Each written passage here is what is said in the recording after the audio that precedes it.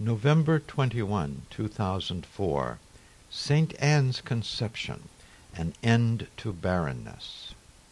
This year the Roman Catholic Church will observe the 150th anniversary of the definition of the Immaculate Conception on December 8th. Since our country has been placed under the patronage of Mary with the title of the Immaculate Conception, our American Byzantine Ruthenian Catholic Church moved our observance from December 9 to December 8. Our Church observes 3 conceptions and nativities each year: Jesus, Mary the Theotokos, and John the Baptist.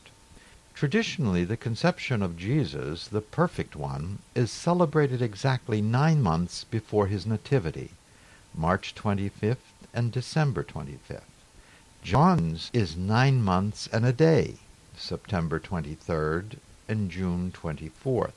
Mary's is 9 months less a day, December 9th and September 8th. The Byzantine churches, which have celebrated Mary's conception since the 7th century, emphasize the one who conceived, St. Anne, mother of the Theotokos, and we call the feast St. Anne's Conception.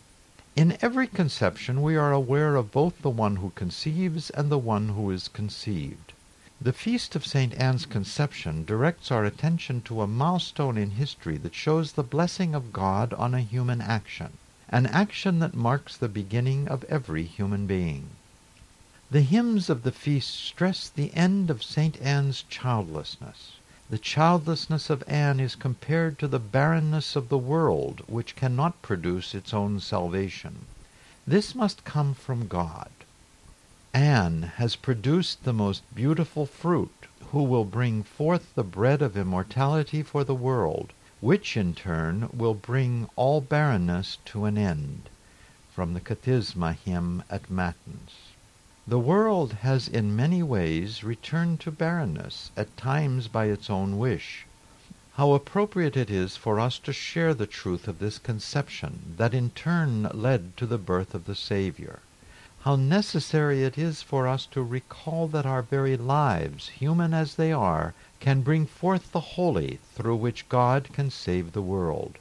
The uniqueness of Mary's holiness is not overlooked.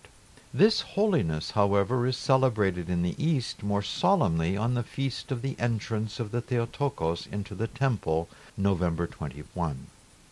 Let us join in the observance of the 150th anniversary in our parish's celebration of both feasts.